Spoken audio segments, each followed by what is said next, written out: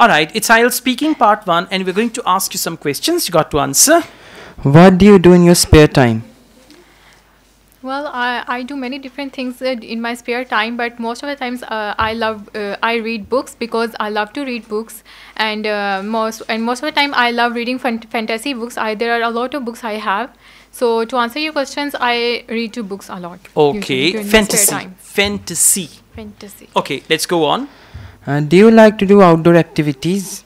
Yes, I do. In fact, I love planting the trees, and so whenever I also have spare time, I do plant outside my home. Because we have a garden, beautiful garden in our home.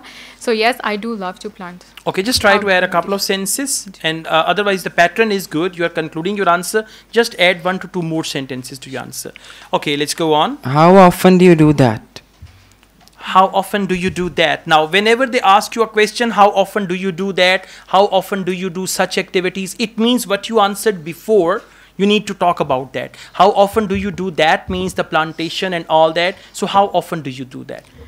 Well, I am a student, so in the weekdays I have classes. Normally on the weekends I do that whenever I have a spare time, when I don't have any other things to do. So I do that. Good. Overall, your English is good. You just need to patronize your answers according to this pattern, and some of the topics might be new for you. Yes. So just you need to be familiar with the topics. And remember, familiarity with the topics means answers are readily available.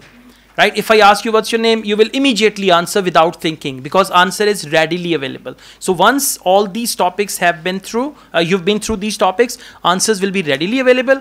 You go for actual speaking test, examiner asks you the question, and you are free to answer, and you'll be very comfortable there. Okay? So go through these topics. Thank you.